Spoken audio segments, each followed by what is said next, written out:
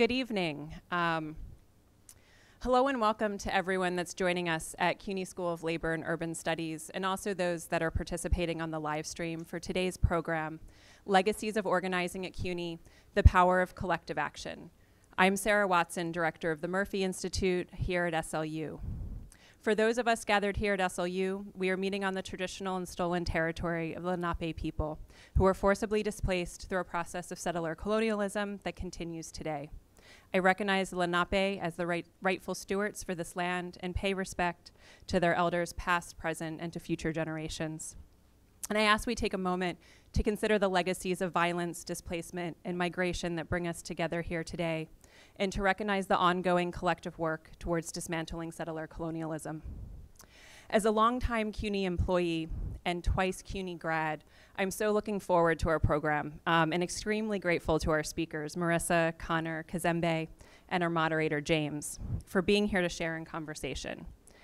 Before I introduce our moderator, James Rodriguez, I want to thank the many folks at SLU whose labor made this program possible.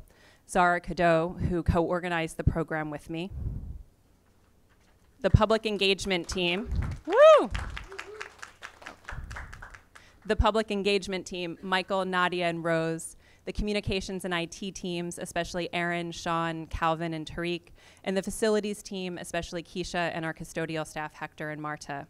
I also want to share about two upcoming programs. This Friday, April 12th, we will be continuing to think about movement histories as we co-present with Fordham University the conference Social Movement Histories and Practice, Oral History, Political Education, and Art.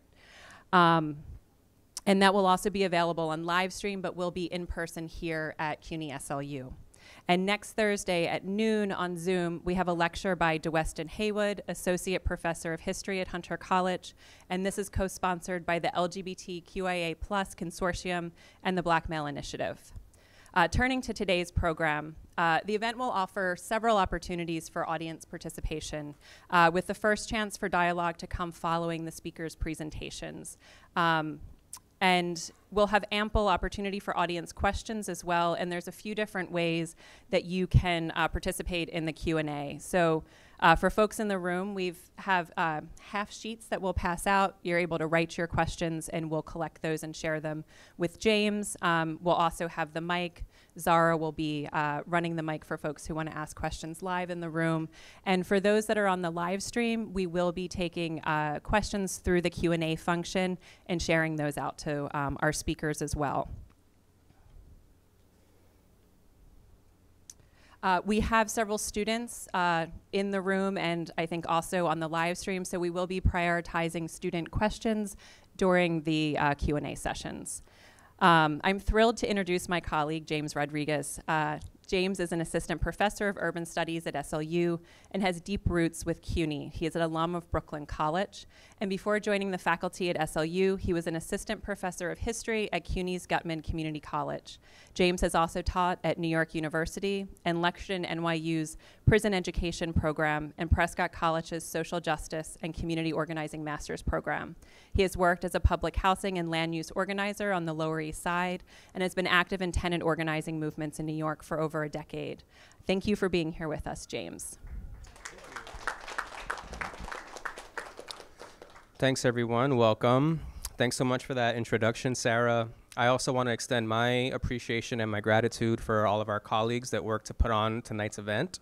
I'm really excited to be part of tonight's program, Legacies of Organizing at CUNY, The Power of Collective Action. CUNY is such a critical institution in New York City, and as a professor and alum, it's one that's very near and dear to me. But beyond that, student organizing has historically and still today been such a vital component of broader social movements. So I'm really thrilled this event is happening and that we've been able to assemble this truly excellent panel of speakers with so much experience in collective action and in organizing. So first, I'd like to introduce Kazembe Balagun. He is the son of Ben and Millie, a native New Yorker, first generation born out of the South. He grew up in the Polo Grounds housing projects and became politically conscious after the LA Rebellion in 1992. From 1996 to 2000, he was a member of SLAM, the Student Liberation Action Movement, as a student at Hunter College. a broad multiracial front that sought to extend the legacy of the 1969 Cuny student movements, fighting for a free, democratic Cuny. More recently, he was the program and outreach coordinator for the Brecht Forum and project manager for the Rosa Luxemburg New York office. So please welcome Kazembe.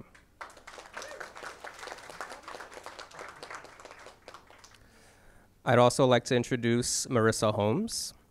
Marisa Holmes is an educator, filmmaker, and organizer based in Brooklyn, New York. She has produced and directed 2 feature films, All Day, All Week, and Occupy Wall Street Story, from inside the occupation at Zuccotti Park, and After the Revolution, about militarization of North Africa and the refugee crisis. Her video and written work has appeared in Truth Out, Waging Nonviolence, Nawat, Al Jazeera, and PBS. Her first book, Organizing Occupy Wall Street, This Is Just Practice, is published with Palgrave Macmillan. So please welcome Marisa.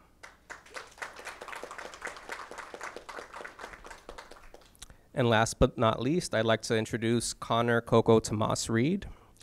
Coco is a Puerto Rican Irish gender fluid scholar organizer of radical cultural pedagogical movements in the Americas and the Caribbean, and the program director of the Shape of Cities to Come Institute. Coco's new book, New York Liberation School, Study and Movement for the People's University, chronicles the rise of Black, Puerto Rican, and women's studies and movements at the City College of New York and in New York City, as well as CUNY's post-9/11 opposition to U.S. imperialism, colonialism, and carcerality. Coco is also developing the quadrilingual anthology Black Feminist Studies in the Americas and the Caribbean. And they are the current co-managing editor of Lapis Journal and a contributing editor of Lost and Found, the CUNY Poetics Document Initiative. So please welcome Coco. So at this stage, I'm going to turn it over to our panelists who will give us some remarks. And then, as Sarah mentioned, we're going to turn to some more interactive and dynamic ways for some participation between our panelists and our audience. And we'll take it from there. So I'll turn it over to Coco. Oh, sorry, you have your mic. I should pass this.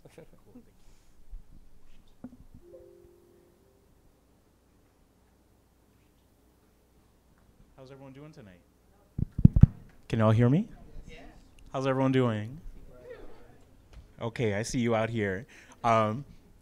Really, really grateful to be sharing space with you all this evening. I want to add to the gratitudes to Kazembe, Marisa, and James up here, to Zara, Sarah, Michael, and Nadia at School of Labor and Urban Studies, and to all of y'all for choosing to converge here today, including those who are tuning in.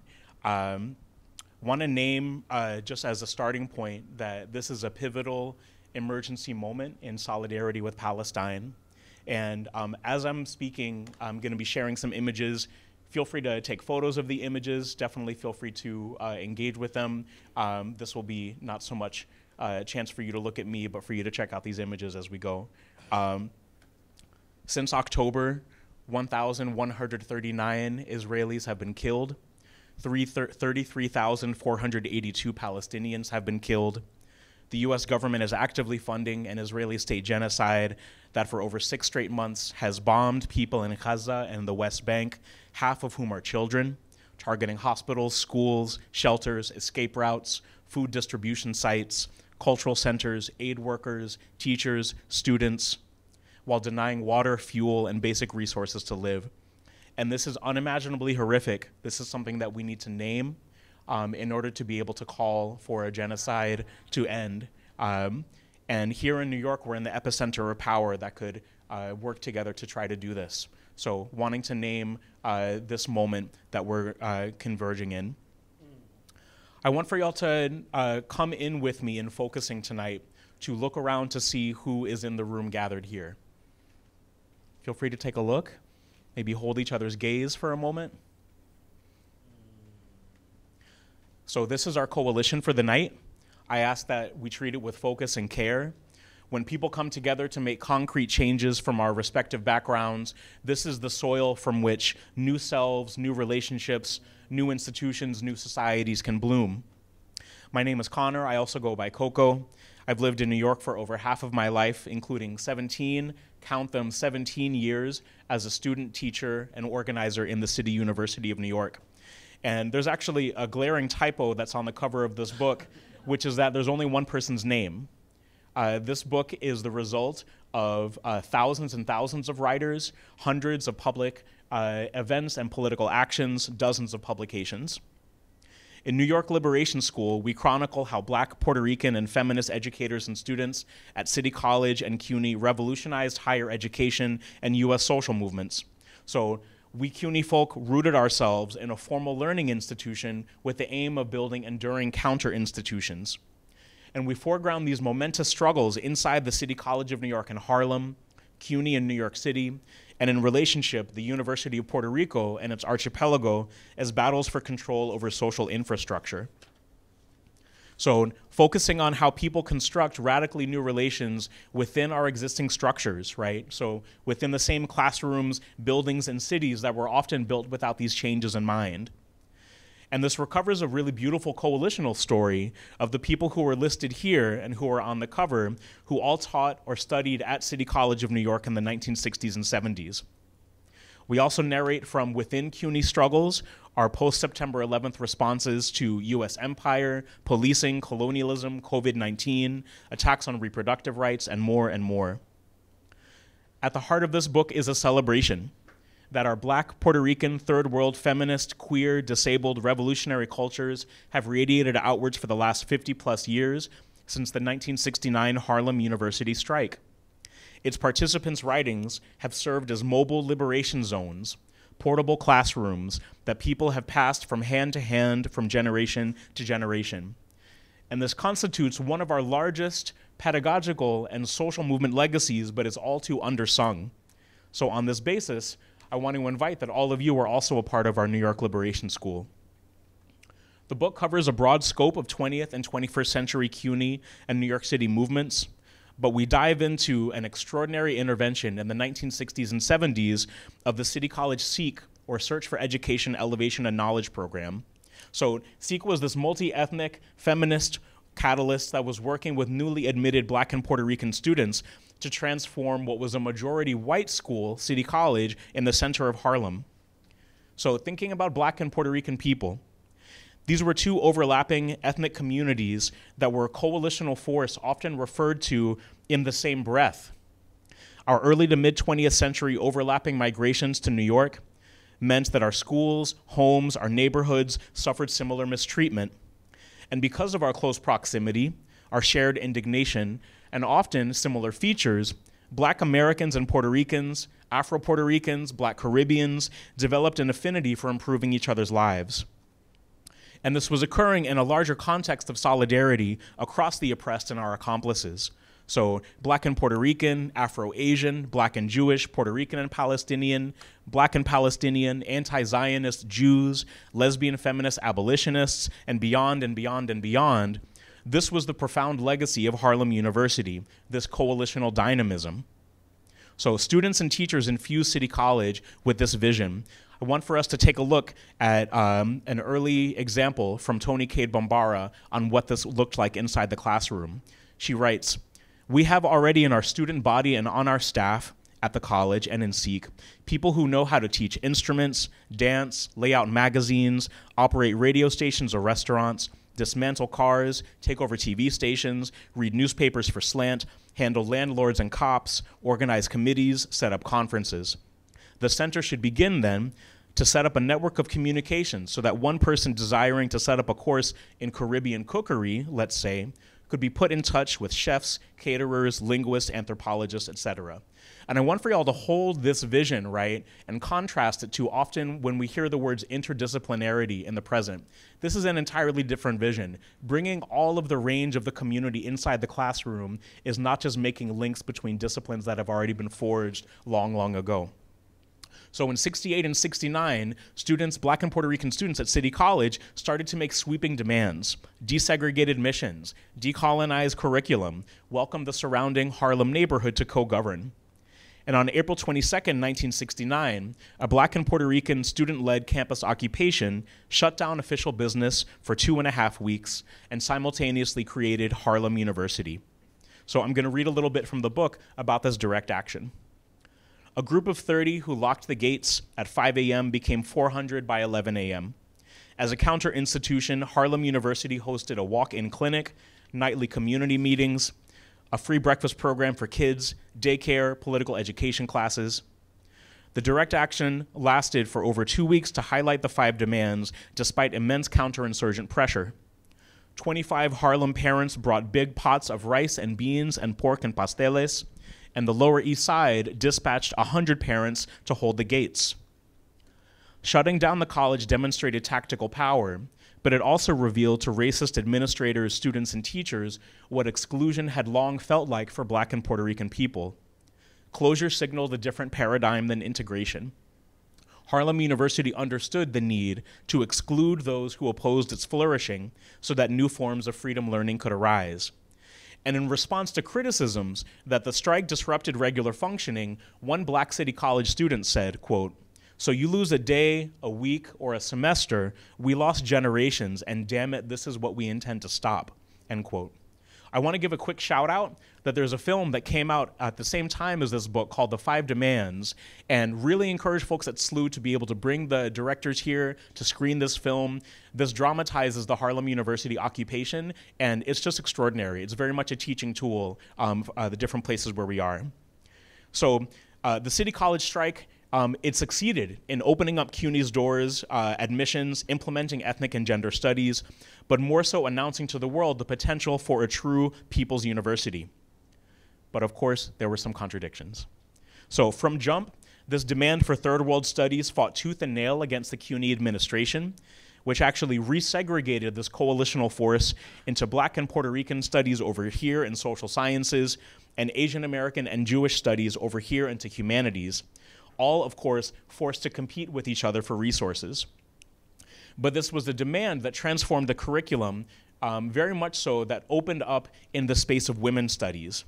So ironically, while Black studies, Puerto Rican studies, Asian American studies departments at City College were battling administrators, feminist educators were able to extend these pedagogies much further across university spaces and society. And in particular, Black Puerto Rican third world feminist educators created this incredible series of resources on how society could change. Now, after the Harlem University strike, CUNY enacted this policy that we may know called open admissions, which allowed any graduating New York City high school student to enroll in CUNY's 2- and 4-year colleges. Now, this was a sweeping reform, but it was built to overwhelm the students and campus workers on the ground, an example of what we could call reform as sabotage. Now, for the housing organizers in the room, this may sound remarkably akin to how landlords may create underfunded, overcrowded, squalid living spaces. And this is a curious moment, right? Because as CUNY is bringing in people who can suddenly access a free college education, this is built on low-paid adjunct labor. This is built on the refusal of increasing resources. And we have to definitely hold on to all of these aspects of the legacy of open admissions. But this was a pivotal period. After the Harlem University takeover, City College educators worked to boomerang the strike's perspectives outwards. And want to give an example of one specific lesson that June Jordan, one of the poet teachers at City College, had given at Ocean Hill Brownsville, a neighborhood in East New York that was the site of a community control campaign.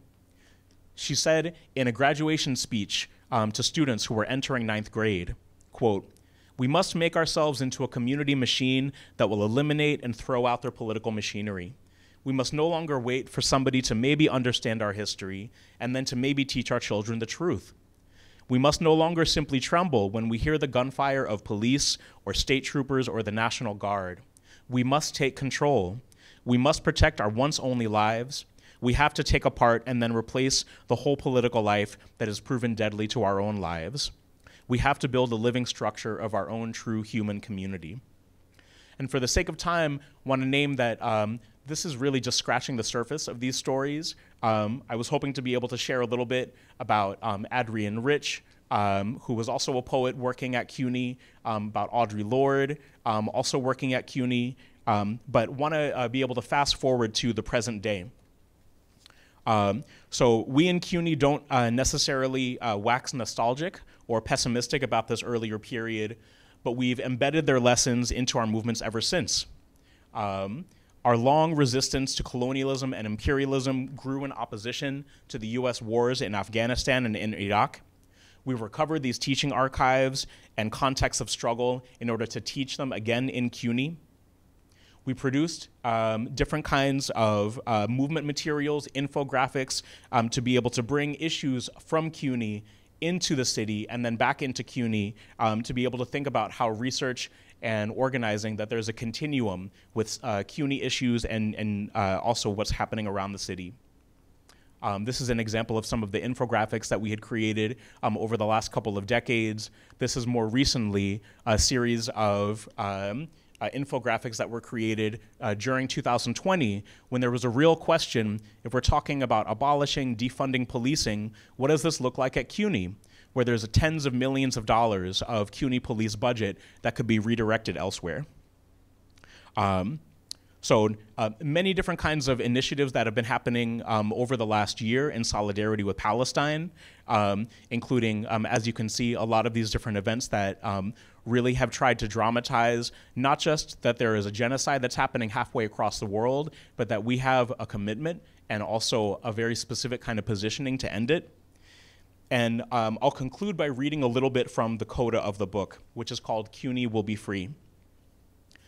During Cuny's upheavals, past and present, living rooms, classrooms, departments, colleges, neighborhoods, the entire city compose our field of struggle.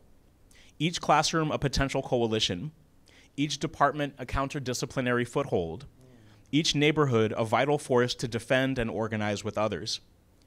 If education is the practice of freedom, as Paulo Freire and Bell Hooks remind us, then where, how, and with whom we study and move is of the most profound significance. So we invite you, our New York Liberation School accomplices, to be nourished by these lessons that you'll hear tonight as we strategize our futures together. And with that, I'm going to kick it over to Kazembe. Thank you.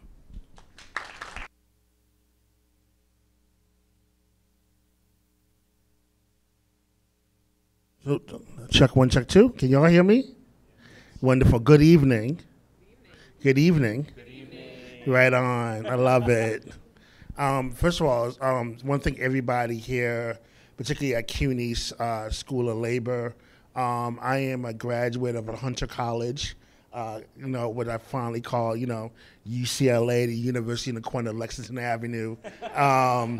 And class of 2000 in philosophy and Black and Puerto Rican studies. It's so hard to come after Conor, and that brilliance that are offered. But I feel I'm always at home at Cuny. Even though I've never gotten an advanced degree at Cuny, I've always been welcomed back to Cuny, whether the Graduate Center or here. Shout out to all the great teachers here. I'm always thinking about some of the people who always taught me and struggled with me, Francis Fox Piven, Stanley Ivanowitz, the comrade at Slam, my brother Zach, and we're comrades together in the Student Liberation Action Movement. I'm going to pick up where Conor left off because in a lot of ways, the Student Liberation Action Movement that I was a member of from 1996 to about 2000 were the grandchildren of the movement that was started in the City College. And it's hard to talk about the 90s because the joke goes that, the 90s, so much stuff happened, but there were no pictures. So, and there's a lot of things in which I think it's funny because sometimes the 90s sometimes feel like the Bermuda Triangle or the middle child of the movement. Like everyone talks about the 60s and everyone talks about the millennials, but then somehow we get left out. You know what I'm saying? So hopefully tonight we won't get left out and say that, we participated, and try to carry on a traditional struggle to extend the democratic right of education to all New Yorkers. In the much ways that Conor talked about, we were laid with a blueprint that was given to us by ancestors, not only in terms of open admissions, but the right for self-determination, the right to have education to reflect our needs as a people, our identities, who we are. It's so hard, it's easy today when so many movies or have black actresses and black actors. And many of us are old to remember, we don't always have that, even in the 80s. You had to sit down and watch Webster. Or Give Me a Break. We didn't have no black TV shows. If there was a black TV show, you know what you did? You went to the back of Jet magazine. You read Jet magazine. Jet magazine said, Eric LaSalle is going to be in St. Elsewhere tonight. We want all the black people to watch it to send a message to NBC that black people are out here. So those are all things that we had to struggle for, right? So whenever you see a black studies section in your library, or a black studies section in your bookstore, understand that was one through struggle. It wasn't something that was given. And also understand that somebody at some time had to organize that library and give it a name, Black Studies. You know what I'm saying? The Schomburg had to be given a name. At some point, you know what I'm saying, we have we're easy, you can just type in gay lesbian studies, but someone had to, at one point, say, collect those materials and organize it. Organizing, the legacies of organizing intellectually, politically, powerfully. The way I come into this story, I'll tell you the story of what comes down. It was March 23rd, 1995. I was 19 years old. At that time, Rudolph Giuliani, who was mayor of New York, had threatened to blow up Cuny. He had proposed a massive budget cuts that would cripple the university, that would lead to a rise in tuition, and that would have made it almost impossible for working class Black and Latino and Asian students to attend the university. This was alarming to many New Yorkers throughout the 5 boroughs, because for many New Yorkers, Cuny was a working class gift. It was a jewel. You know what I'm saying? It was always someplace you can always go to and depend on as a social right, right? And growing up, and so I was a part of and so that day, March 23rd, and I remember it. There was a call for a demonstration at City Hall Park, and it's amazing to think about it to this day, because I wasn't even at Cuny. I was out of Old Westbury, and I had heard about the demonstration. And mind you, this was not like something where like we heard about it on Twitter, because there was no Twitter. You know what I'm saying? This was hand-to-hand, people handing out flyers to each other, talking to each other. But more than that, it was a broad coalition. So insofar as that, people were like, if you like Cuny, come to the demonstration. You don't have to agree with every single thing on this platform, but come as you are. And people came as they did. Little kids came with elementary school kids came with signs. High school kids came by the hundreds.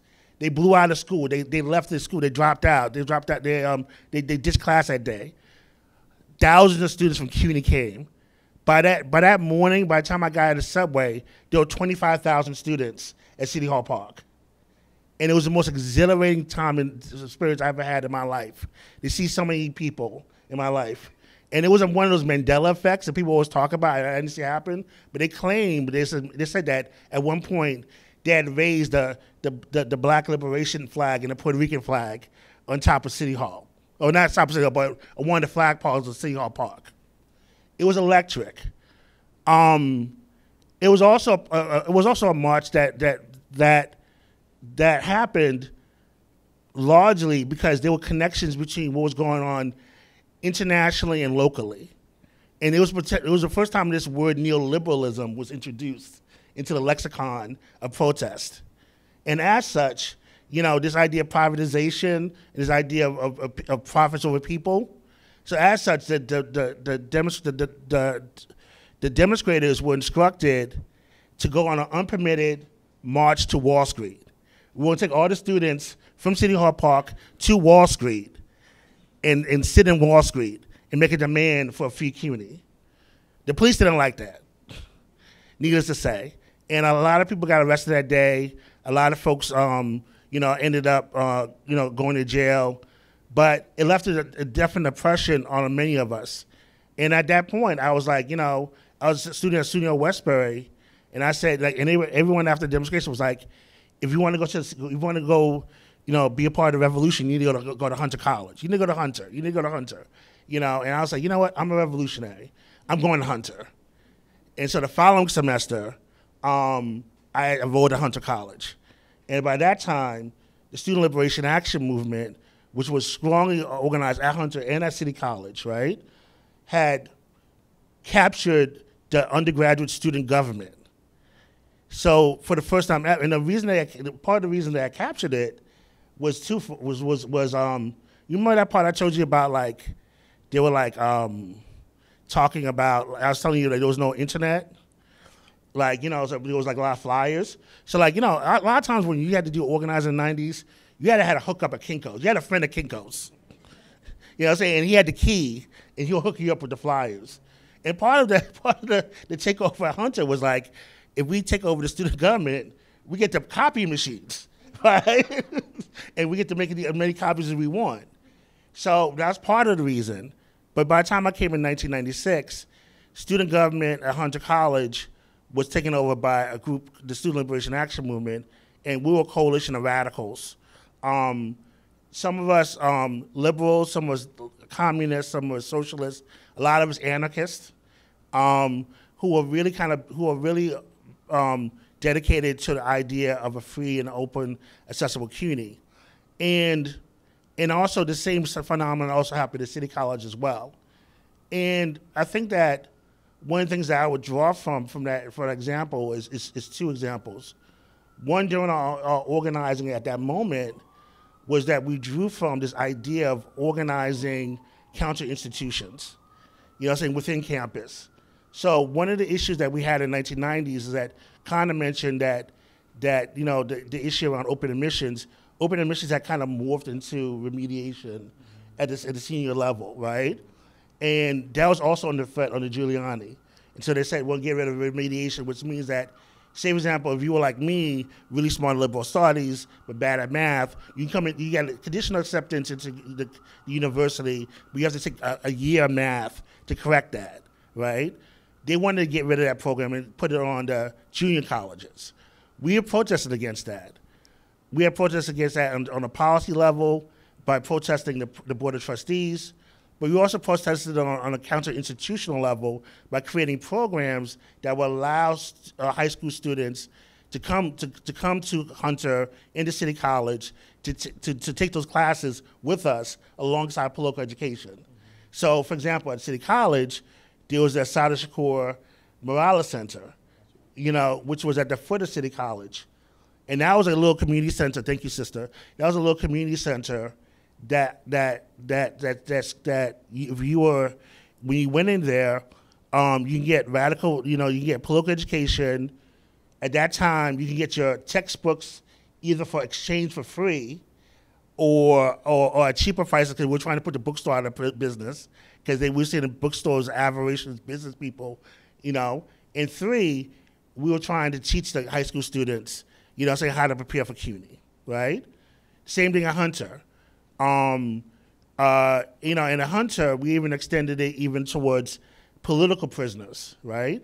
And the understanding of the question around the prison industrial complex. So I have a button that says Free Mumia Abu-Jamal. He was a very important figure in our movement. I'm sorry, that button fell down. He was a very important figure in our movement. And we did counter concerts. We had one concert called Saving Little Ones in Mumia, right? Which was a fundraiser for the Hunter College Daycare Center and for Mumia Abu-Jamal.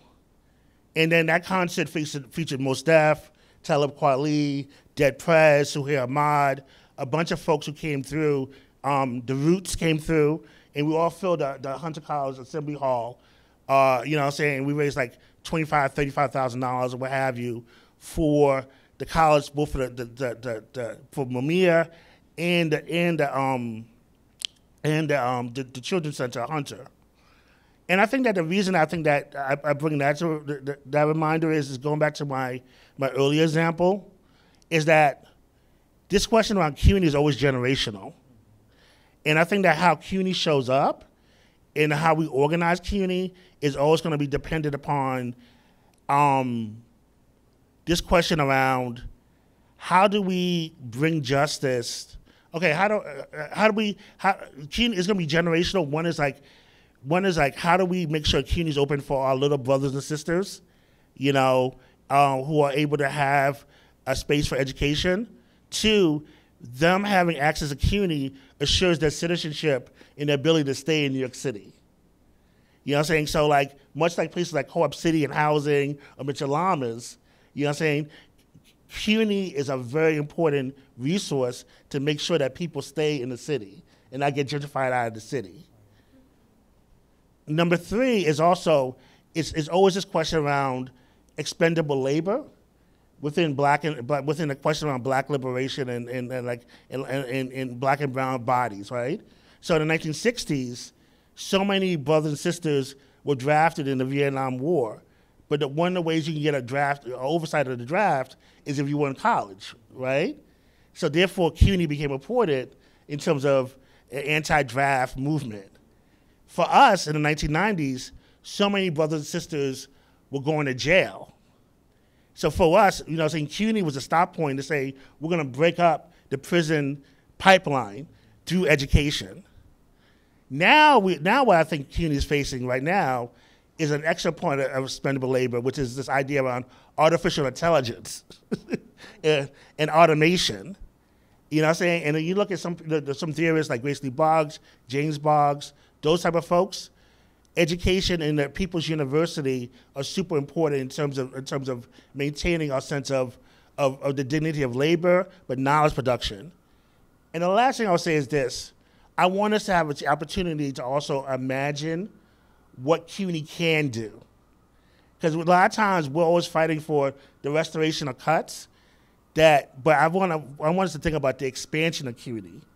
I want us to think about what does it mean to have a CUNY that during the height of the pandemic, the doors of City College are open and people are getting lectures around the nature of viruses. And how does that destroy misinformation? What does it mean that in the middle of a virus that the doors of Brookdale are open and people are getting mass tested and getting shots or whatever they need? What does it mean to have hundreds of these type of forums every night in New York City? Accessible to everybody all throughout, right? There's a CUNY campus in almost every single neighborhood in this city. And so CUNY has this opportunity. I was reading New York Times the other day, and I'll end with this, that people in America feel broken. And part of the lack of the political participation in their brokenness is the fact that they don't feel that there's a sense of totality or togetherness. And so my question is, how do we imagine a CUNY that has a potential of bringing folks together and reasserting our citizenship and reasserting our sense of being? And I feel like that's something in which, part of the fight for liberation is a fight to assert ourselves back as citizens and back as full human beings. And it was a true honor to be a part of this legacy of organizing. And you guys also part of this legacy of organizing. And that's all I have to say for right now. So thank you so much. Oh yeah, and also shout out to Marisa. Shout out to you.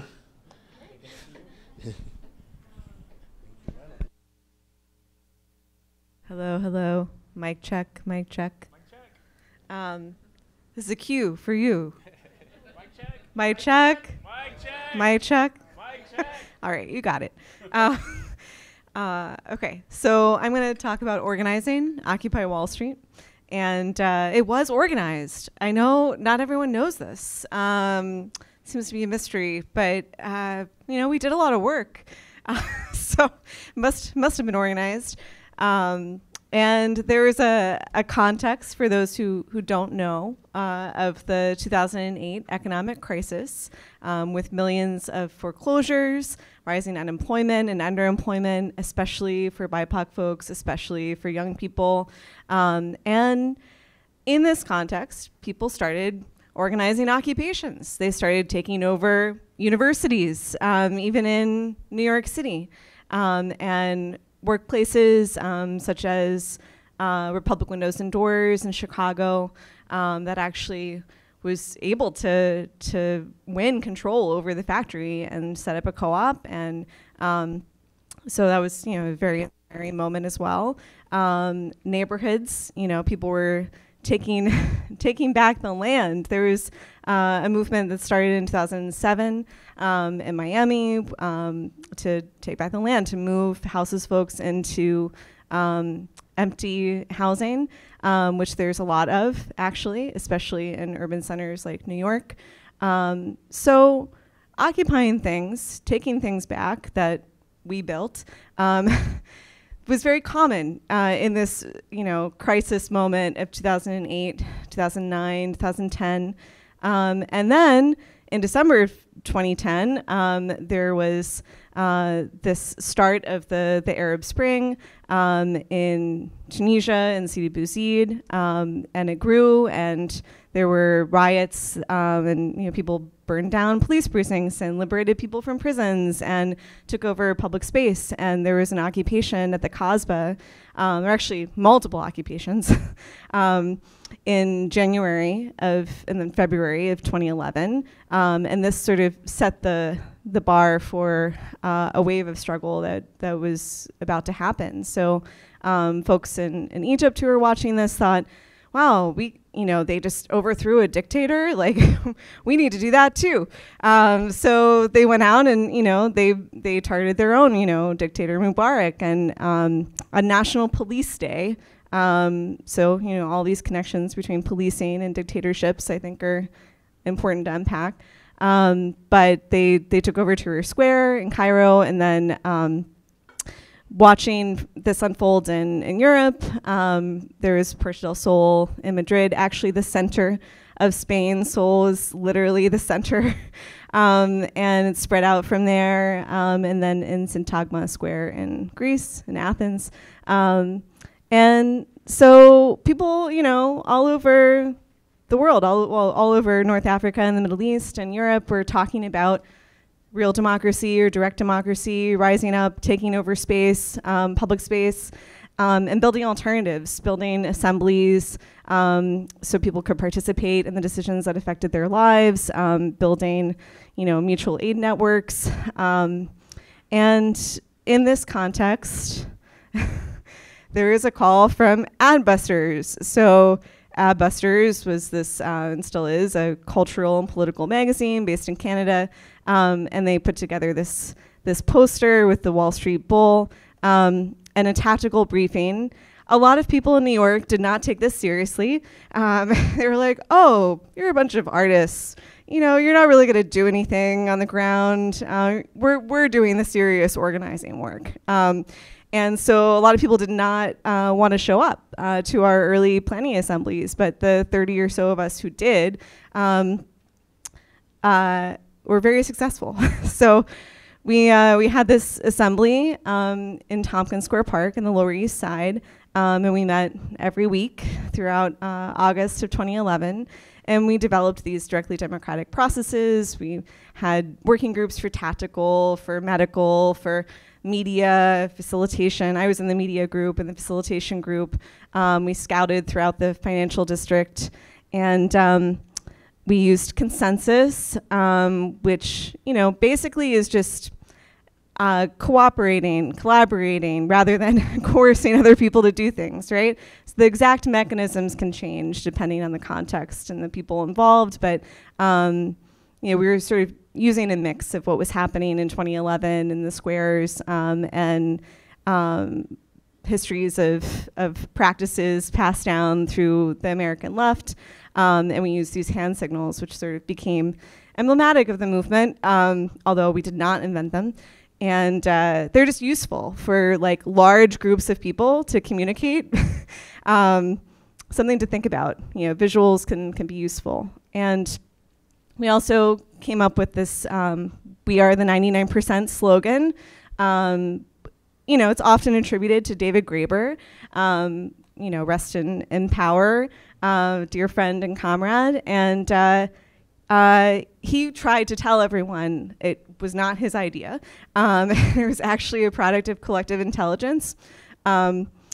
most people didn't really pay attention to that nuance, but it really was. It was really something that we talked about in the assemblies and in the committees, and definitely in the outreach working group. They made the first flyer, the 99% flyer, and then a friend of mine made this Tumblr page for people to identify themselves, with the 99%. And the stories were incredible, right? I mean, people were losing their homes. They had been laid off. They were, dealing with really difficult life situations, stress. There were even children holding up, signs about the future that they were going to inherit. I mean, yeah, some people had really terrible mental health issues. But it was just this flood of people who, had been left out and really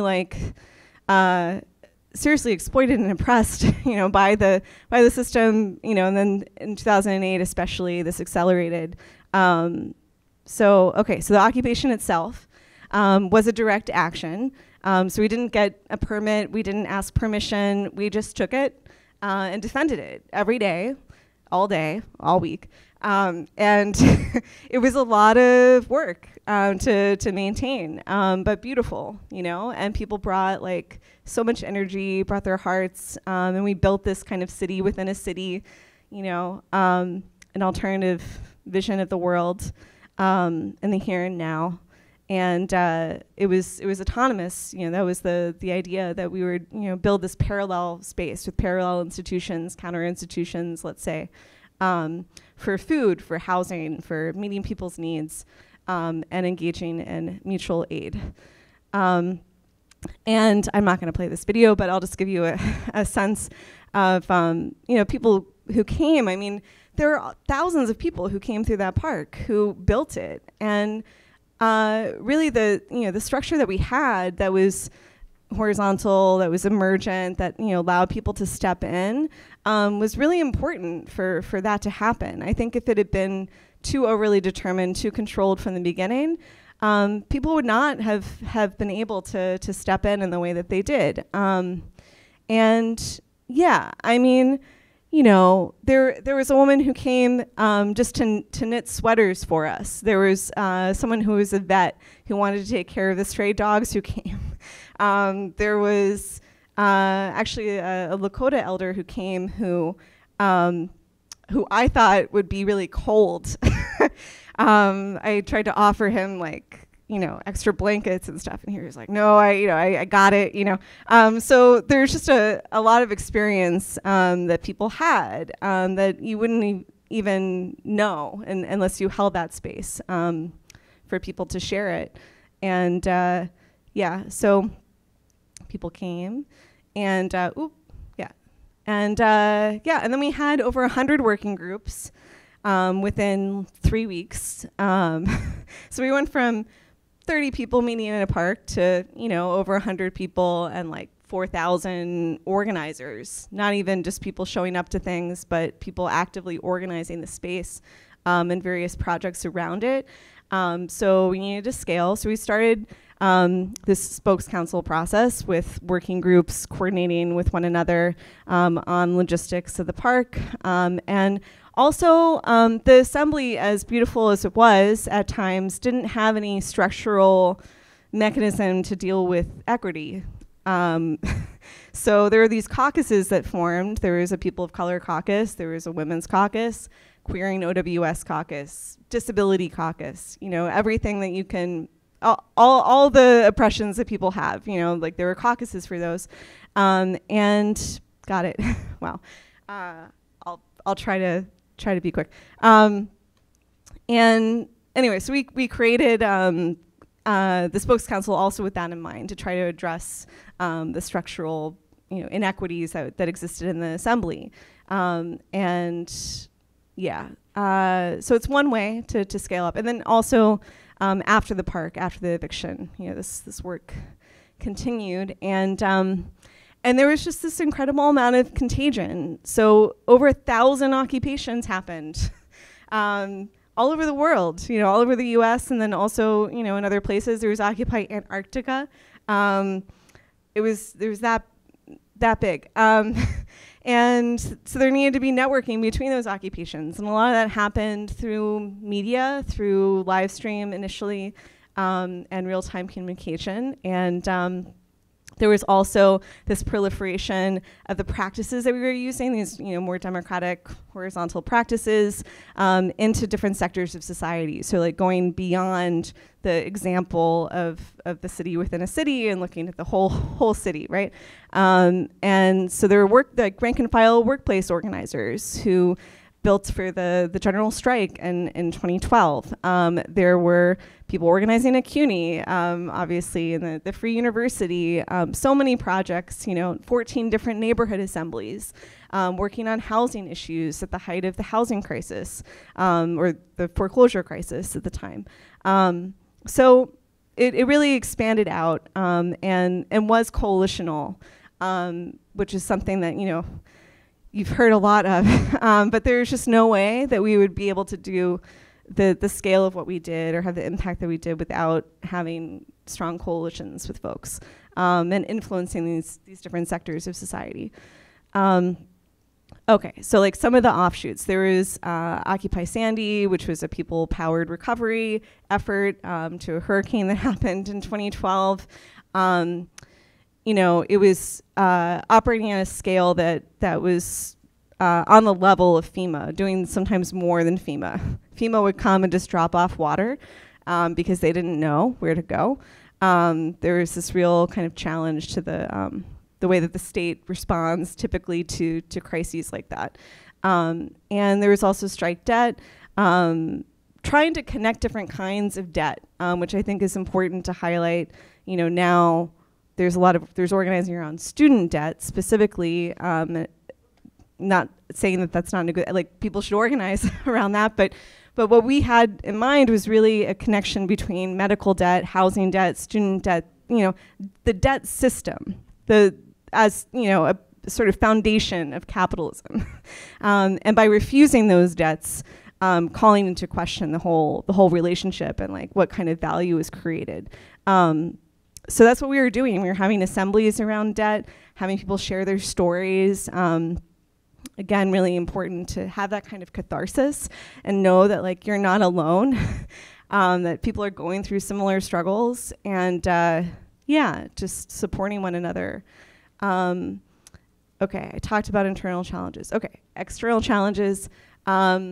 So we were facing co-optation from the Democratic Party, primarily the Working Families Party in New York, and then the Bernie Sanders campaign at a national level, using a lot of our rhetoric, but then not following through on any of the promises made. Just as an example, de Blasio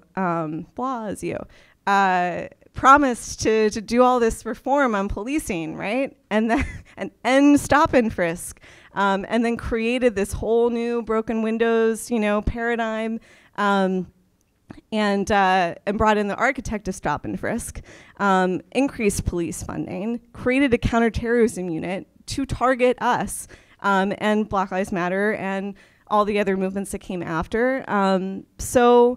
The co-optation and repression went hand in hand. It was often even the same people in power. And in the aftermath of that, we saw this rise of neo-fascism, also kind of co-opting some of our rhetoric. So we're facing now basically these two challenges of the return of the status quo and co-optation on that end, and then neo-fascism on the other.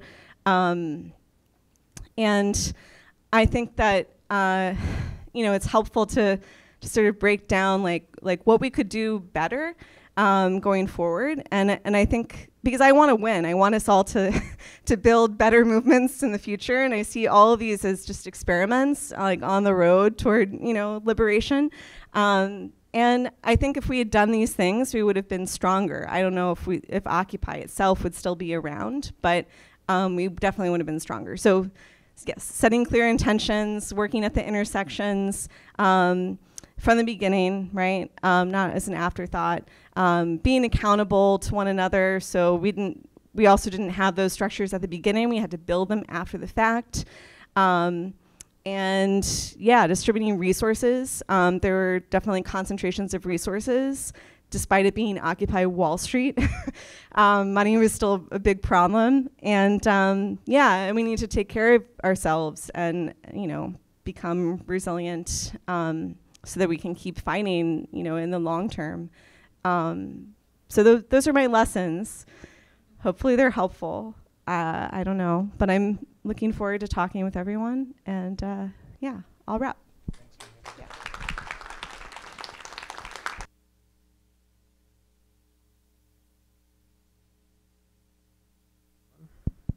I guess it is. All right. Thanks so much for our panelists. I think there is so much from each of their remarks. So at this stage, we're going to do like a pair share or a turn and talk, if you will. It's like a tomato situation, I suppose.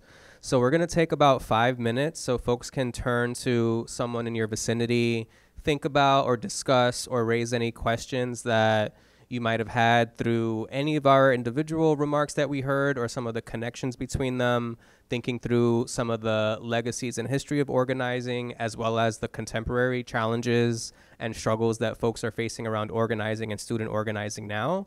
And then we're going to turn back, share some of those from a few different groups, and then open it up for some wider questions between our panelists and discussion, as well as other folks in the audience. So yeah, maybe turn to someone in your vicinity and take about 5 minutes and get to know each other and do some discussing.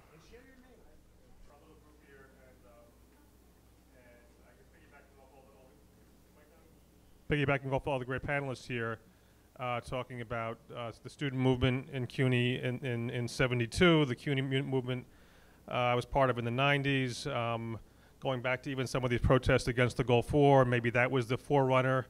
I hadn't even thought to make that connection. And just hearing about Occupy Wall Street in terms of how a small number of organizers can have these dynamic impact, and even when there's moments that seem that there's sort of a lull, that to circle back to the energy that if we can, even a relatively small group of people can have a huge impact, and it's just bring it all back to me here, and that's what I drew from our little conversation over here. Other folks I see on the left side of the room, my left side anyway.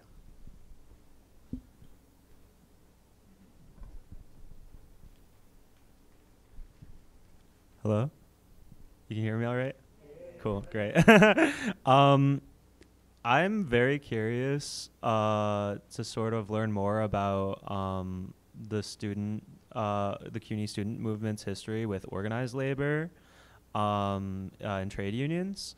I actually am doing research on coalition building between groups like student unions and trade unions. I recently did an interview with Ethan Milich, who is a coordinator at CUNY Rising Alliance, and he gave me some really great insight as to what they're doing with PSC CUNY and all of that. So I just love to hear from one of the panelists more on that specific topic.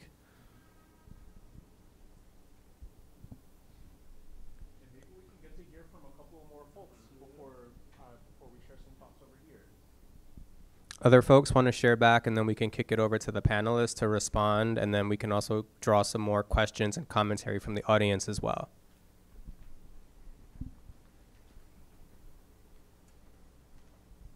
So it's interesting you brought that up, because when I was involved in CUNY, actually I was one of the organizers for the rally at City Hall, and I was manning the stage where we wouldn't allow politicians on. It was really a great event, and I remember the police stopped us from marching. It was pretty intense.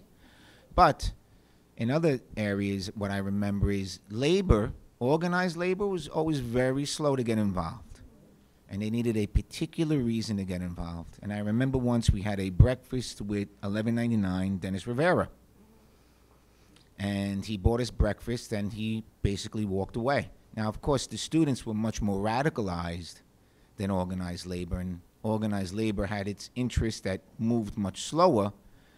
And unfortunately, I never thought the two met as much as they should have. And I think that's just one we're looking at things from different points of view, organized labor and students. Students tended, I know when I was younger, I think the slogan for that rally was "Shut it down," if I remember correctly. Yeah, and I don't think that was labor's call at that time. You know, they just, they weren't going to agree with that. But I do think there are always opportunities.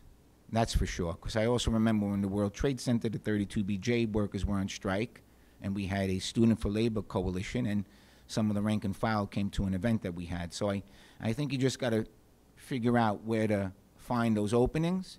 Also, Larry Hanley on Staten Island, when the school bus teachers went on strike, we had taken over the newspaper in Staten Island. We thought, yes, College Voice, with the hammer and sickle on the masthead. Yes, it was a lot of fun. Yeah, it really was. It was a lot of. It was awesome. Yeah. So we were able to work with some progressive labor leaders like Larry Hanley. Larry Hanley was really a very progressive guy. So he came to support us, and then we came to support him. So there were openings, but sometimes labor, organized labor, just moves at a different pace, as I'm sure a lot of people in this room realize. I'm just going to share a couple comments that have come in from our live stream, connect it this way. So one comment, to put this in the room, if we could share more about current organizing happening at Cuny today. So I'd say sort of frame that both to our speakers, but if there's folks in the room who are currently engaged in campaigns, please share out. We want to make this collective, both from our speakers and from our audience. And also, I think to echo, just hearing Jimmy talking then too, there's a comment that I feel we should have more forums in the historical studies that students have made in the past for us to have opportunities to learn from their solidarity and organizing. So just want to put that out in the space as well from our live stream audience.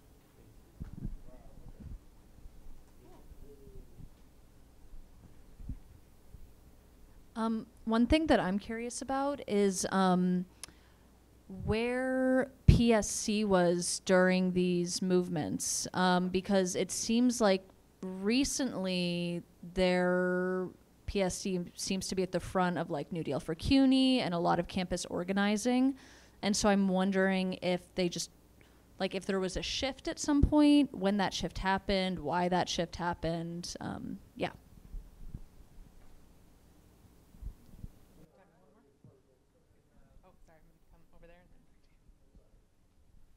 How about we have one more, and then we can get some panelist responses, and then kick it back to the audience. I think what is a common theme in the conversation and the anecdotes they share, it's like this organizing from below that is really impressive and cool. Not only in organizing an occupation, which led to diversity at Cuny, but also Marisa, sharing anecdotes about being one of the first person in those meetings, showing that we play a role in making a difference, not only within the university, but also in building broader social movements, and that Cuny, has students play a major role in creating independent political organizations or working class institutions that really have a vast power from below to shift narratives and fight for what we all deserve. So thank you for sharing. I just wanted to share that anecdote. Yeah, great sentiment. So I'm going to kick it to the panelists. Do folks want to respond to some of the questions and comments that we heard in the room?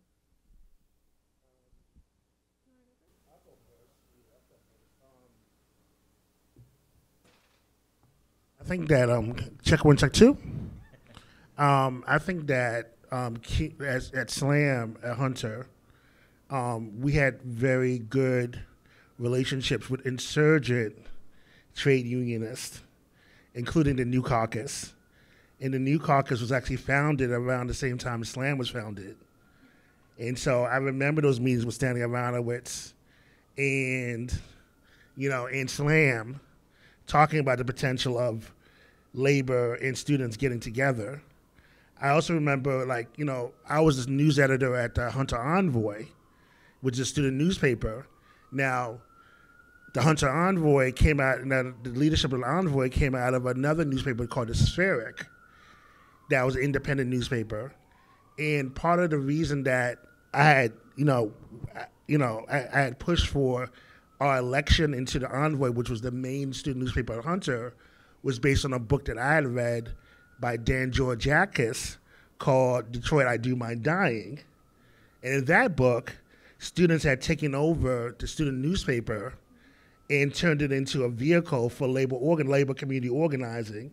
So the Wayne State newspaper became the newspaper voice of the Dodge Revolutionary Union movement, which was a mostly black insurgent trade union.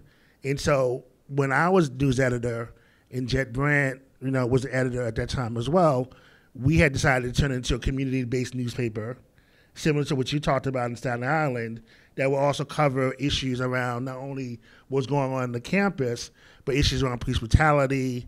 We'll cover issues around labor organizing and things of that nature.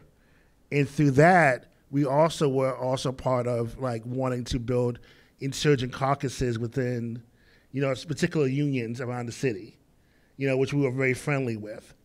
And so I think that it was all a part of the vibe that we wanted to do, because I think that since the 1960s, there was this traditional separation between what I call the labor movement and the social movements, right? And the social movements came out, the labor movement were very much established trade unions that oftentimes that excluded marginalized communities. So the tendency was not to have lots of blacks, Puerto Ricans at the forefront of some of these trade unions. And so they had to form, so out of that pressure, you had to form a social movement that came from the outside to kind of, and sometimes there was tension between the social movements and the labor movements, right? And what we try to do at Cuny was trying to look at the whole, right? And look at the whole student, not just as a student, but also as a worker, as an artist, as a thinker, as an activist, and all these other places, to have a united front, if you will, of these different movements. And so to the extent that we had an opportunity to do so, we wanted to challenge and create spaces for democratic change throughout. And it was funny too, because the workers loved us, saying we would do funny things that would make the office workers laugh at Hunter. For example, right, at the Envoy, we would take a basic memos that the president will send us, and we call them bullshit reports.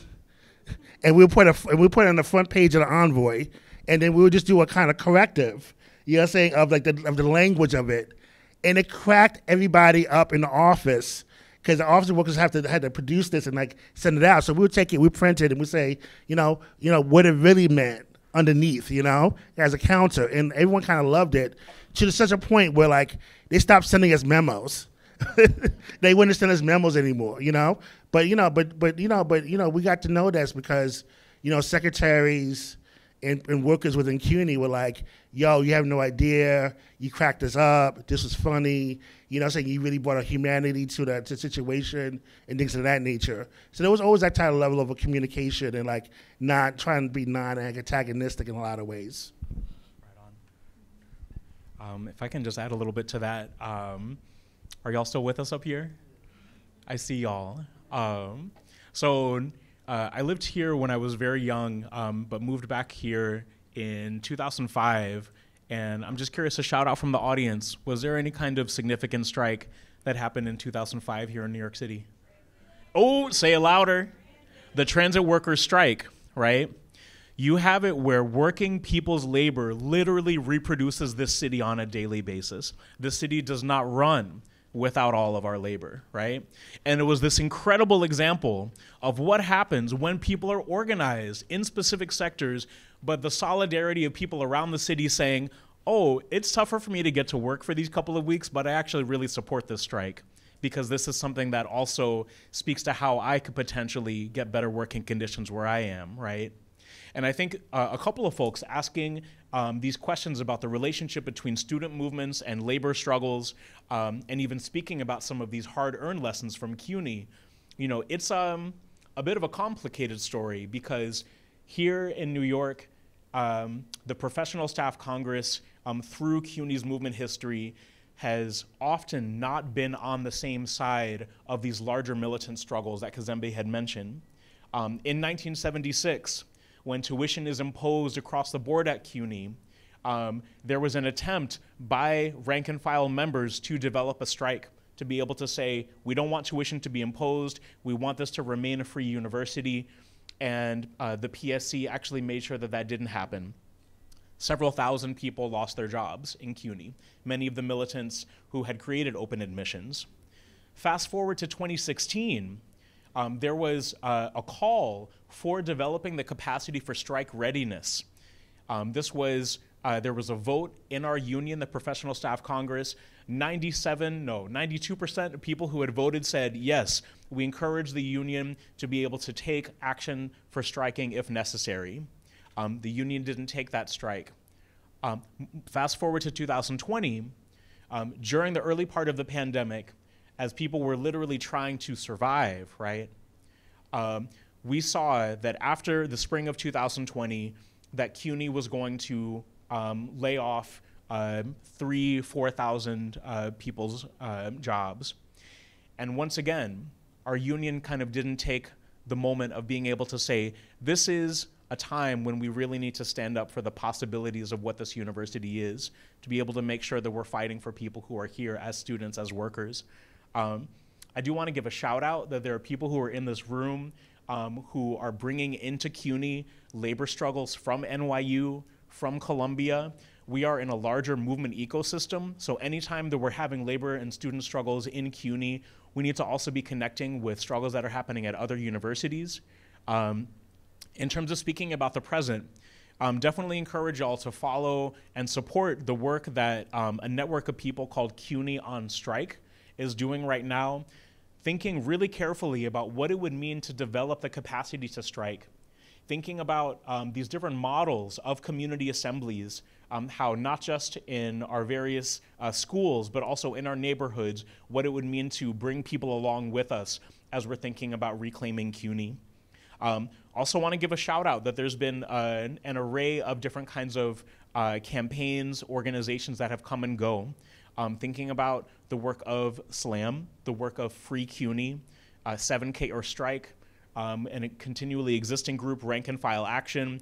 All of these have really pushed the needle to the left in terms of thinking about what's possible here.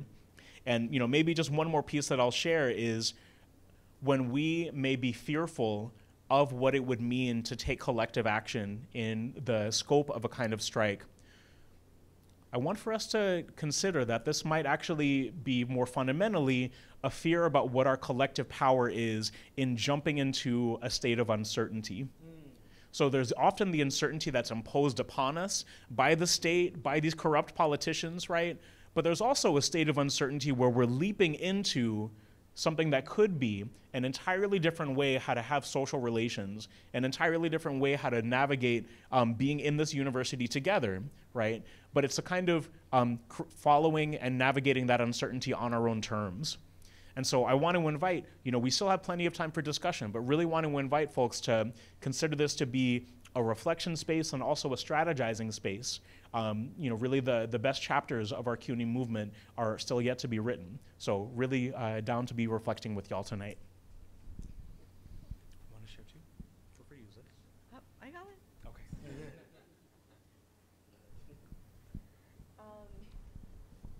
Yes, that'll be a sequel. You know, the next book. I realized I didn't say at the beginning that I am also a Cuny alum.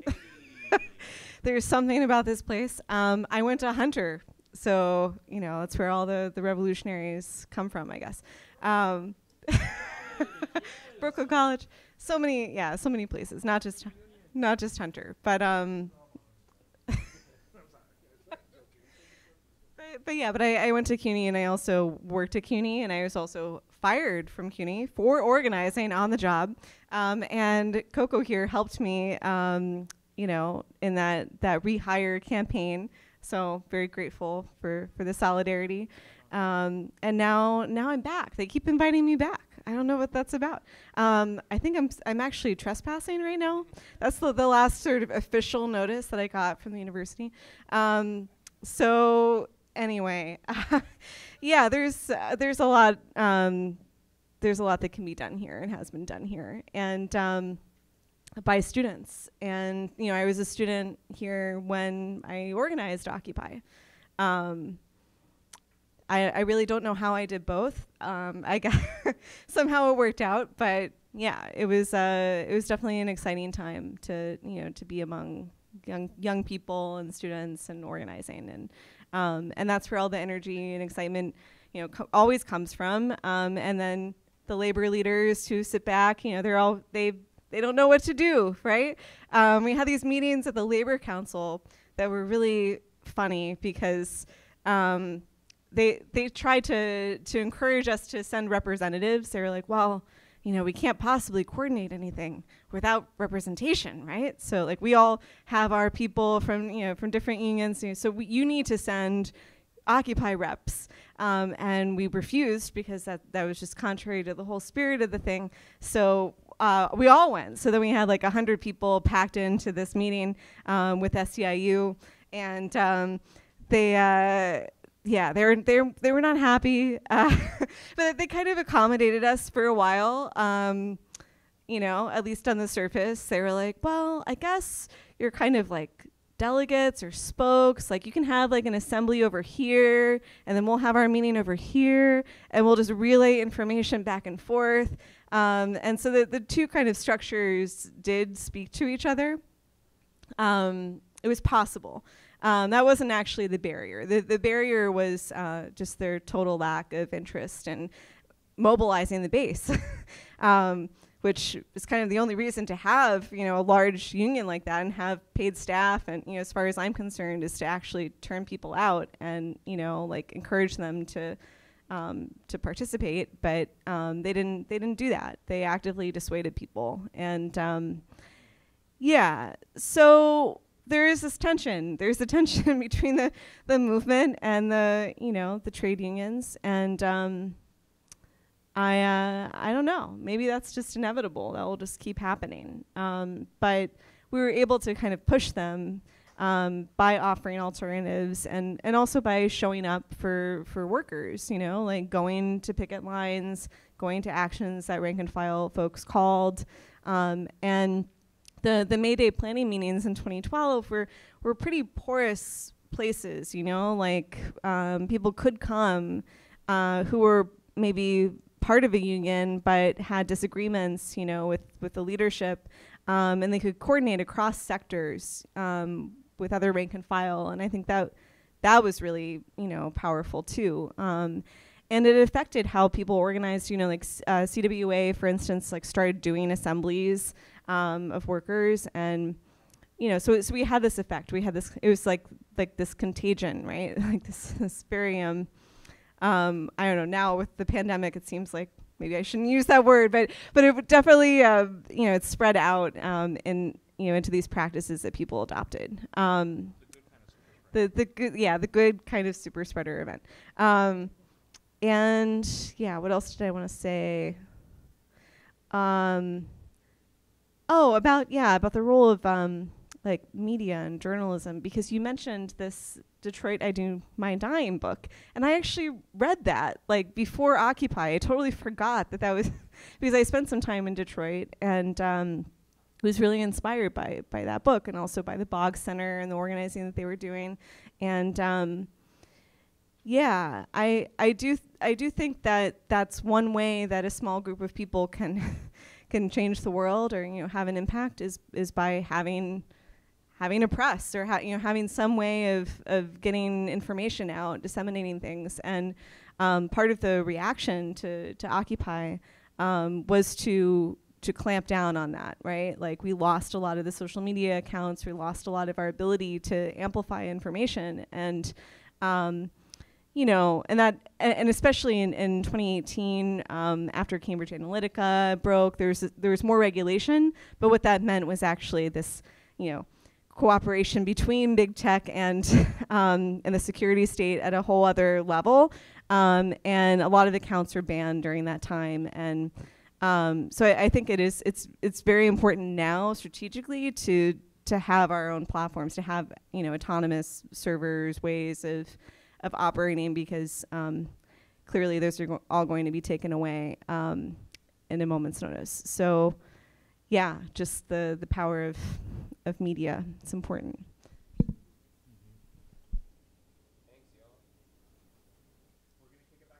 Yeah, I saw some other hands, maybe some other folks have questions or some commentary that folks may want to offer to our panelists or to the room in general.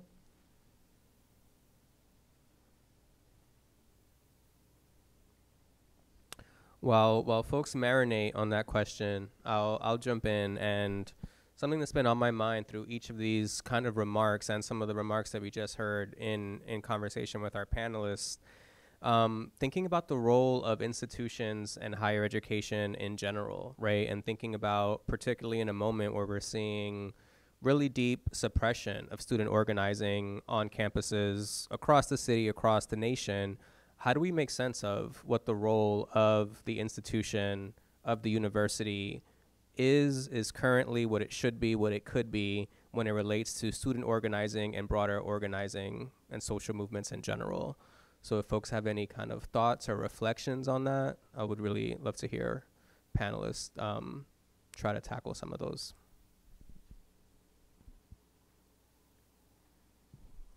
And also, of course, the audience, other folks, feel free to jump in. You can have those written questions. There should be materials at your desk or going around. And Zara is on our roving mic. So if other folks have thoughts or questions, or want to share where they might be in their own organizing or student organizing struggles, we would also really love to hear that too.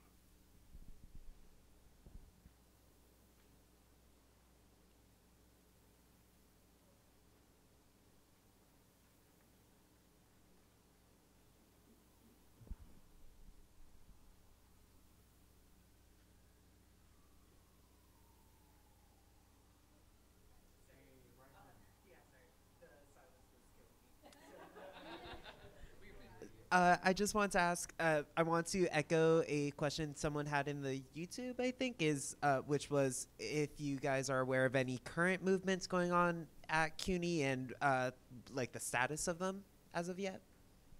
That's it. And while other folks, again, are still marinating, I'll ask a question that also came in before our panel from some of our registrants. How do we draw from legacies situated in a specific historical context into today's organizing that constantly adapts to changing times and identities? So thinking about the lessons that we've learned or the context that folks have organized in or researched in some prior moments, given the changes in our contemporary moment. What works, maybe what doesn't, what's changed, maybe what hasn't changed.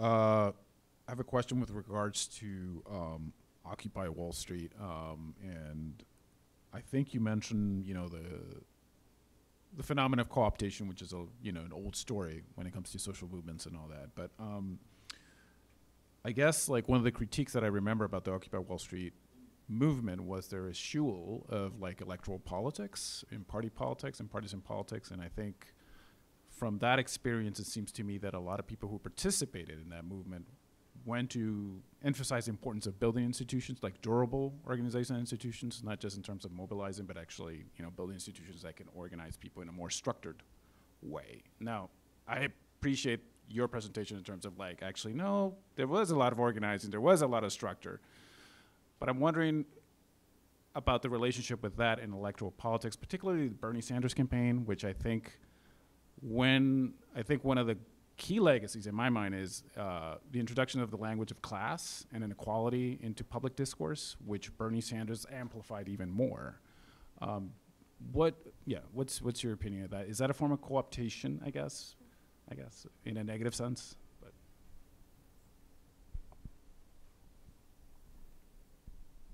Panelists, I don't know if you want to start tackling some of those questions in the room. I love how coy y'all are being. I mean, y'all were buzzing and then just got all shy, but I know that sometimes when we're in a formal space, there can be a little bit of hesitance to bring in what we're thinking, what we're feeling. And one of the amazing aspects of the Cuny movement legacy is people really changing what it feels like to gather in a room together, right? The power of us choosing to all be here, right? One of CUNY poet educators, June Jordan, talks about the need to create living room, right? And this isn't by any means like a kind of push or a prod, but what happens when we're able to turn our classrooms and our university spaces into places that are more like living rooms, really invite us to make use of this time together. Maybe pausing to see if that cajoled anyone to share some thoughts. Yes, I see you. Thank you. Go ahead. Feel free to use this one. Okay. Hey, we got two people. Yes. Hello. Thank you so much for this just amazing, really beautifully put together just history into what we are and what we can be. Thinking about kind of the University of Harlem and all of the movements around like the occupation of City College, all of these things. Please correct me if I'm wrong. I feel like I remember reading that high schoolers were also involved in some of this stuff. So my question is, because the whole problem of higher education and organizing in higher ed, I was UAW 2110 and then also worked at CUNY for a little bit. So the whole issue is transitionality, right? We're not here for long enough to really consistently organize. So how can we collaborate and like really build that fire and sow those seeds with young people who will go into these institutions, right? So that they're ready to launch.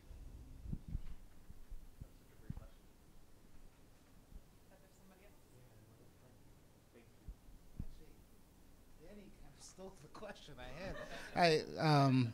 This is not the first time that's happened. Yeah.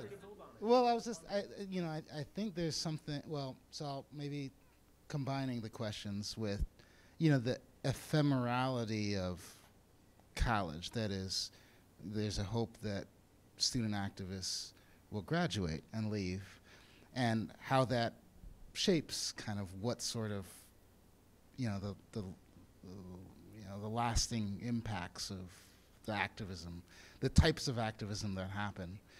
The other one is just about the changing nature of New York. I mean, part of some of the history you talk about in the 1970s. That's a very different New York than the one we're living in, and I just wondering how that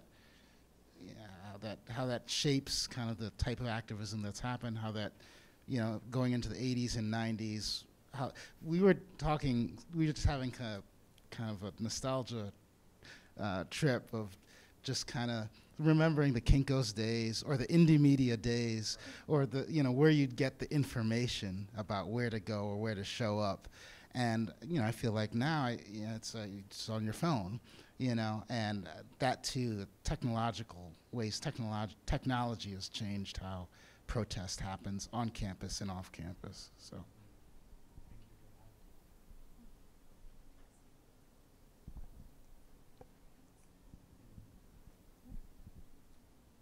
Folks want to jump in and start tackling some of those questions on the panel? I can quickly respond to a few, and thank y'all for hearing that call and response of like, are y'all out there? Yes, we're here with you. And you can feel, there's a shift that happens in a room when that call and response happens. So really, really powerful questions and reflections. Wanting to think about the role of the university. It is by no means predetermined. It's by no means something to glamorize. It is literally a place where people gather in different kinds of historic material conditions. And what we choose to do is very much so not written. It's not something that we should think is going to be a given. But I feel like we have these examples of Cuny across these different periods that we've talked about, including to the present, where there's a particular way that the school can become a convergent space where people are asked and invited and encouraged to think critically about their lives, to make connections with what's happening between the classroom and then also what's happening in their neighborhood, in their parents' and their grandparents' lives. Very much so a question of the university sometimes being a bellwether for political issues that are happening much more broadly. There are some radical scholars who I deeply respect, but who seem to be making a bit of a misstep in the present, where they're saying the university is fraught, we need to flee it. We need to create a mass exodus from it. And I fear that what may happen is that in that vacuum, the far right, neo-fascists are more than happy to fill up that vacuum, right? And these kind of hard-earned lessons of CUNY movement histories, Eric Adams would be more than happy to set the terms of CUNY curriculum, like Ron DeSantis and Christopher Rufo would be happy to set the terms of Florida curriculum, right? So I feel like there's a way that, we really need to defend this university. And that's why I had, invited for folks who were reading this to see themselves as also part of our New York Liberation School if they've read and been changed by an Audre Lorde poem or by an Adrienne Rich essay and so forth.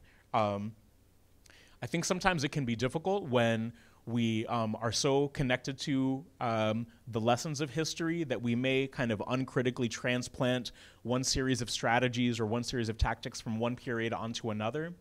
And sometimes this is referred to as like a floating tactic, right? So there's like a specific series of things that came from a certain time period and we can just plop it into another, and really encourage us to not do that, right?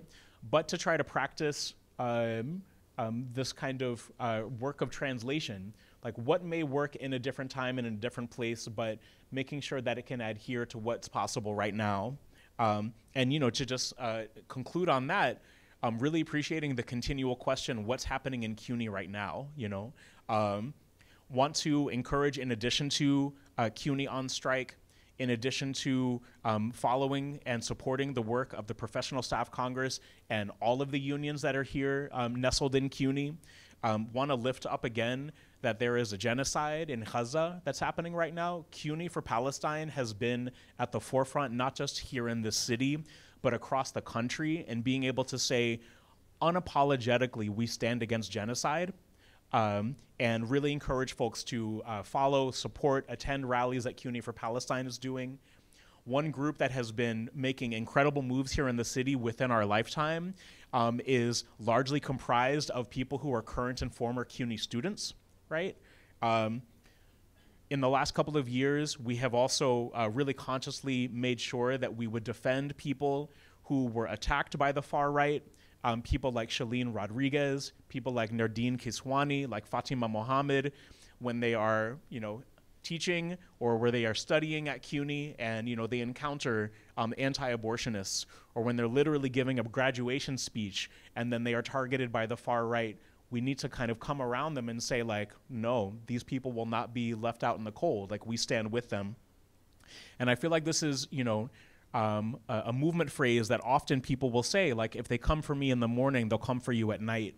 I feel like we really need to hold on to, if they come for what's happening in terms of collective power, radical imagination, and really, a sense of social change that we've been long practicing here at CUNY, if they come for people in CUNY, then those who are maybe differently and less positioned to be involved in movement will be even worse off. So in a way, we kind of have our job cut out for us as also being a model for what people can do in other universities. So invite us to think really seriously about that position. Want to kick it to Marisa or Kazembe? Yeah, go ahead. Yeah, thank you so much for that. I want to answer a couple questions. One was like, what's the role of the university at this moment, and how do we draw legacies? And I really want to answer, and I also want to touch base with the whole entire question around Occupy Wall Street. And I want to frame it within the context of racialized capitalism. And the very fact of the matter is that the wealth that we understand, that's in New York City right now, is based largely upon New York City being the largest importer of slaves and enslaved Africans in the world next to Charleston. And that wall of Wall Street was built to keep the Native Americans out of that sector. And that the farms around Wall Street were given to blacks as buffers to protect the white sector, right? So there's a whole entire geography in which racialized wealth is built around a very small group of people, that 1%, that still has manifestations of today. And the reason I bring that up is because I think that, we have to name the roles of institutions at this particular time, saying as we're protesting these institutions. So maybe not so much CUNY, but certainly the private universities in this town, are tremendous land-owning, wealth-owning entities, with billions and billions of dollars of endowments, right, that just sit on wealth all the time. They sit on land, they sit on property, they sit on stocks, they don't do anything, And so I think that there might be a need insofar as wrapping these questions around who a university student is and us to demand land back, to demand reparations. I understand that is a reform, but it may be a non-reformist reform in terms of making demands in return to the universities to really kind of cure a lot of the ills that we have. And I think that's very important for us to really have an understanding of that, and that as we're, going into collective organizing, go into whatever organizing you're doing with a racial analysis and a labor analysis in any type of organizing you're doing, because then you can understand the history of whatever you're dealing with, right? And how it connects to a wider we of people, and also include gender as well, and all this other stuff. The second thing I would say is that I think that, we have to really support, spaces of organic intellectual development. I think that one of the things that was so amazing about Conor's books in the 1960s, 1930s, even the 1990s, was that, and even today, there's always a sense of the organic intellectual, right? The intellectual that's outside of the system, that's creating, that's writing, that's teaching. We all have people in our neighborhood who's always teaching, always doing stuff. I remember at CUNY, I can always go back, but, we call ourselves the conscious backpackers, right? We were rappers, we were like artists, but, in that backpack, we had copies of Fanon. We might have a videotape, of the spook who sat next to the door or the Battle of Algiers, and wherever we were plugging that in to be like, we're doing political education right now. You need to watch this right now. We had a tape. Here, you need to listen to this tape. So how do we return to that, but also support the institutions that exist right now, right? I can name them. There's a People's Forum. There's Mayday Space over in Bushwick. I'm the new executive director of Maisel Cinema. We're a micro cinema in Harlem that does social justice documentaries. We're right on 125th Street and Lenox Avenue, right in the heart of Black Harlem. And, on all the films that we offer are a suggested donation. That means if you don't have money, you get to see the film. Culture for free, right? And so, support, so if you find organizations like that, support them. And if you don't see an organization like that, then create it. And and it's okay. The thing about it, sometimes we look at these organizations, and it's okay to create an organization and for them to close, right? We need to learn something from these weed shops. They open up and they close again. They open up, they close again.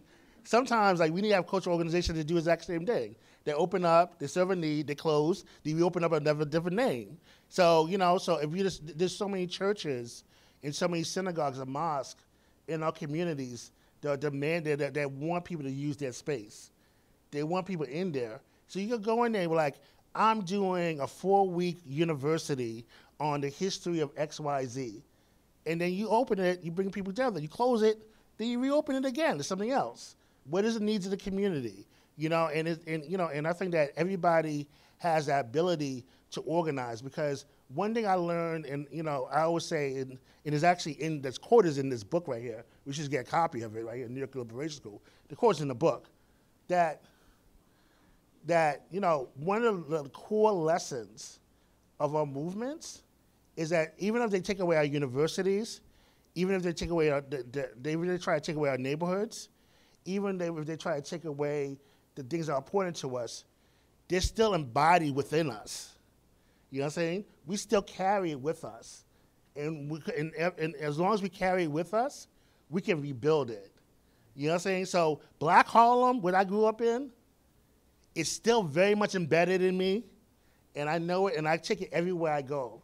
You know what I'm saying? In terms of my value structure, in terms of who I am as an intellectual and who I be, right? And I'm always trying to rebuild it, and that's part of the organic intellectualism.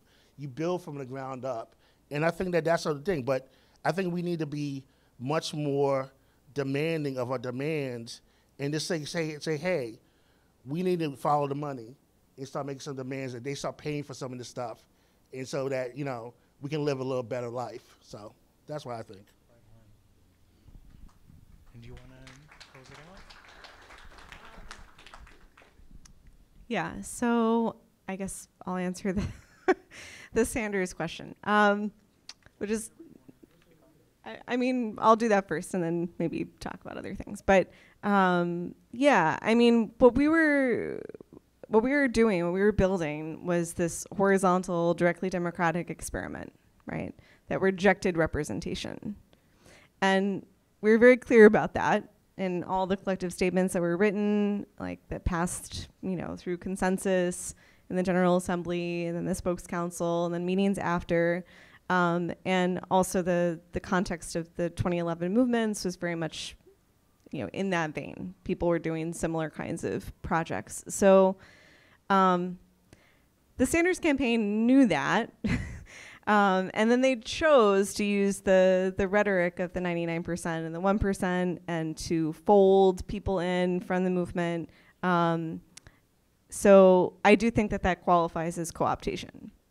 Not that, you know, there wasn't some benefit to more people talking about class, or more people getting engaged, you know, in different kinds of projects as a result of, you know, of the campaign. Like, all of that's true, but yeah, but they did co-opt our stuff. And they were pretty blatant about it. We tried to talk to them about it, didn't really get a sympathetic ear. So, you know, it's too bad. But we keep building from below, you know, building counter institutions, building spaces for people to realize their own agency and potential, and to meet their needs. And you know, I've been for the last 8 years part of MAC, the Metropolitan Anarchist Coordinating Council, and we do assemblies and working groups and mutual aid. And my favorite thing that we do is this care exchange where people come and they bring their offers and their requests, and we basically, you know, we have this interdependence as a result of this exchange. And you know, not every need is met, but it does get out of this kind of service orientation where, like, you know, you think that you don't have anything to offer. You're not, you know, you're not good enough. You're not valuable, like, in this world. And so knowing that everyone has something to give, even if it's small, yeah, I think that's a really great space that we've created. And yeah, on this, let's see, the question of, well, demand. I feel like I should talk about the demands thing. Yeah, I mean, demands only, they'll only hear us if we create our own spaces and our own movements, right? I mean, that's the thing. Like, you don't get concessions by only doing this, like, inside strategy, right? Or by making empty demands. You actually have to have power in order to get any of those material resources back.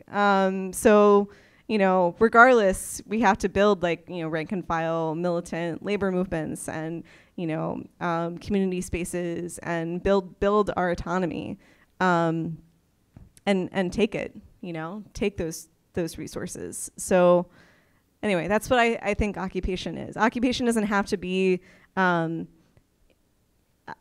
a space, like a public space where people are having these kinds of conversations. It can also be, like, you know, occupying an institution, transforming the institution so that it actually meets the needs of the people in it. that's what I hope that we can do here at Cuny. And yeah, I'm just happy that we met tonight and had these conversations.